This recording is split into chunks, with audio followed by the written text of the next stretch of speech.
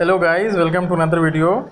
Today I am going to show you how you can take long screenshot, or we can say continuous screenshot on eUI.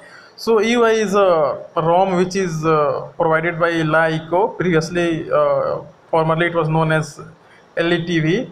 So whatever devices LeEco are giving in the market, and whatever devices are available from LeEco in the market, and they are shipping all the devices with eUI ROM, and in that ROM there is a feature of continuous screenshot we can take, what Xiaomi have introduced earlier. So same kind of feature we already are getting in this eUI ROM. So let's start. So what we are supposed to do, like wherever you want to take a screenshot, you go to that page and tap on the options, and in the options you will be getting this screenshot option.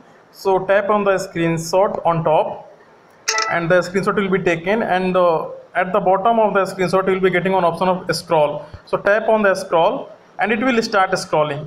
So it is something like that. Wherever you want to stop the screenshot, you are supposed to tap. So tap it here and the screenshot will be taken till that. So in that way you can take continuous screenshot of any page and all. And now you are supposed to save it, and you can check it out via gallery or notification. But there are some limitations. So what are all the limitations? I'll be showing you now. So let's go to the Chrome browser and let's wait for the page to open. Yeah, it's open.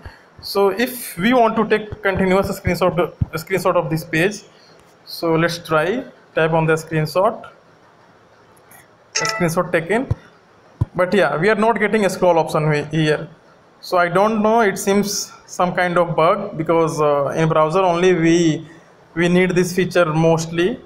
So I already have sent one mail to LeEco team regarding this. So we are hoping for, like, maybe in next update they will fix it. So thanks for watching. Thank you guys.